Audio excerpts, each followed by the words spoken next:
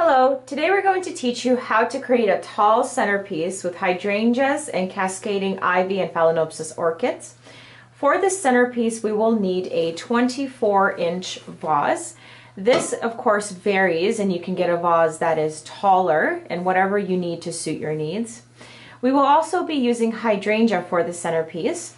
We are not entirely sure how many stems we will be using yet, and we will decide as we go in order to ensure a good fullness.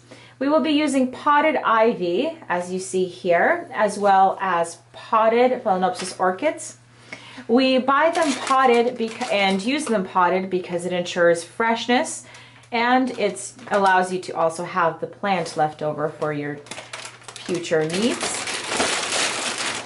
We will also need a few assorted tools like scissors, flower tape, some 7-inch container to go at the top of your vase, some pre-wet oasis, some tulle, and we will now begin assembling this centerpiece.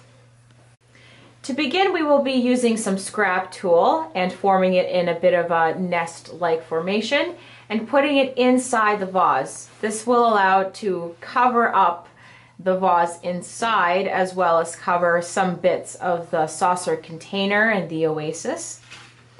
You can use pit moss inside, acrylic gel, or whatever ribbon or fabric you wish. We will begin by cutting a portion of the pre-wet oasis in accordance with the saucer. So put it up against the saucer and see just how much oasis you need to fill it up.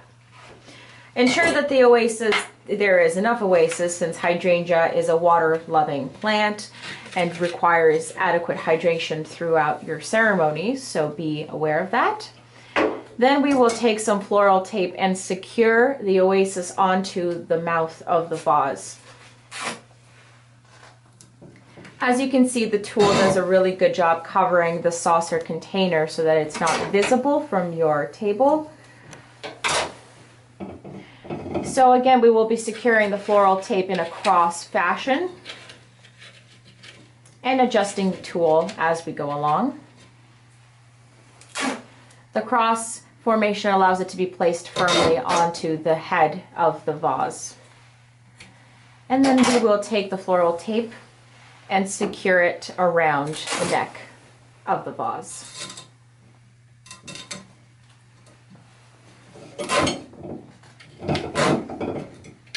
Now we're going to begin placing the hydrangea. You need to envision a sphere and also the volume that you wish to achieve and the size of the sphere you wish to achieve. And be aware that if you want a bigger shape, you will need more flowers to fill the gaps. So once you have a good idea of what size you want your arrangement to be, you will be cutting your stems in accordance to that size. So if you want your arrangement to be bigger, then you simply leave a little bit more stem. We will begin by inserting the hydrangeas on the sides of the arrangement and on the top, emulating the spherical shape. Ensure that the stems are placed firmly inside. This will prevent the flowers from falling out and it will keep them adequately hydrated.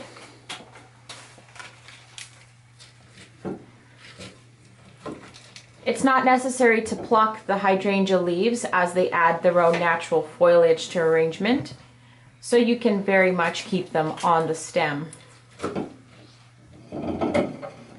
As you can see, we're assembling the flowers on the sides and on the top.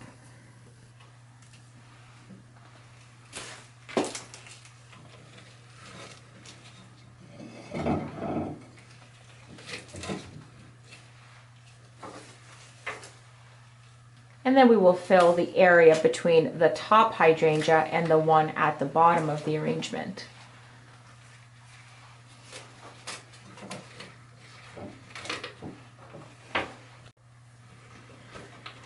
So continue putting the hydrangeas into the arrangement, emulating the spherical shape. When we add the Phalaenopsis orchids and the ivy, it will allow us to cover any visible floral tape at the bottom. So don't be too concerned about that right now. As you can see, the hydrangea's natural leaves allow you to fill the gaps without too much effort. And they maintain a more natural, authentic look. As you can tell, there's no precise number for the hydrangeas that you need, and it all depends on what size the hydrangea you're using is, as well as how big you want the arrangement to be.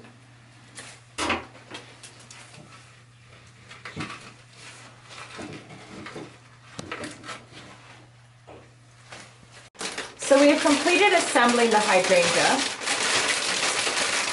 Now we will move on to the Phalaenopsis orchid. As I had previously mentioned, buying the orchids in the potted form allows you to save a bit of money. If you were to go to a florist, it is likely that they would quote you approximately $300 for this arrangement. If you were to take this on yourself, you can probably cut the price down to half. Here we are using the blooms from the potted plants in order to create a very nice cascading trailing effect. What remains of the orchid you can simply save and grow again later.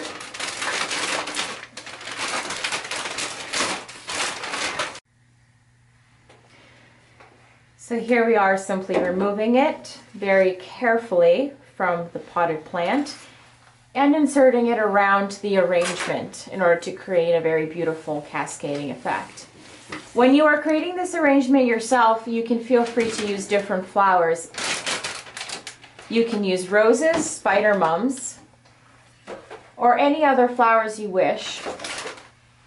But we do believe that orchids have a very beautiful and delicate quality while looking quite luxurious. So here, as you can see, they're creating a lovely cascading effect.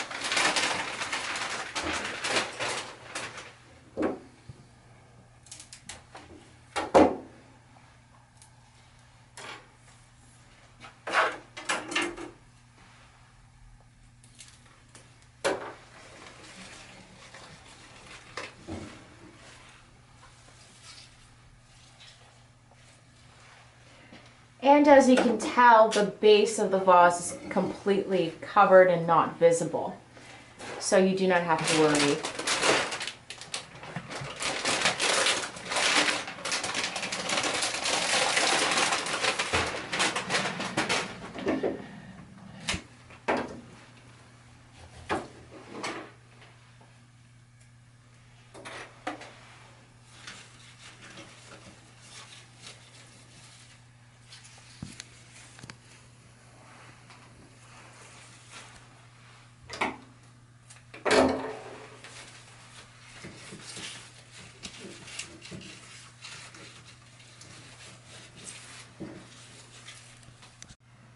This arrangement is about 20 inches in diameter.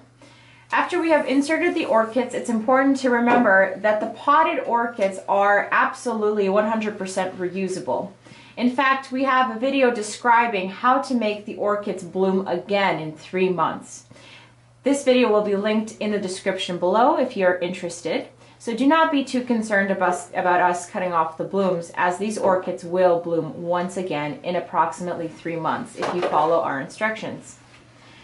Now we're going to proceed and put some ivy to add on to the cascading effect. So now we're going to continue putting ivy around the arrangement. As mentioned, don't be too concerned about the ivy. The ivy will grow again, and this is a very cost-effective and environmentally conscientious way of getting your flowers. So you just carry on and add the ivy to add to the cascading effect. When you are finished, you can choose to add some additional jewelry or decoration throughout your arrangement. You can add pearls or some crystals, but this is up to you. One way is to put some wire through the jewelry, just at the base of the jewelry, around, and use the wire to insert it wherever you like, as you would insert a flower, and this will keep it secure and in place. This is what the finished product looks like. It's not a very difficult arrangement to recreate, and once you begin, you can get a hang of it fairly quickly. So thank you for watching, and I hope you learned how to cost effectively create a beautiful arrangement for your event.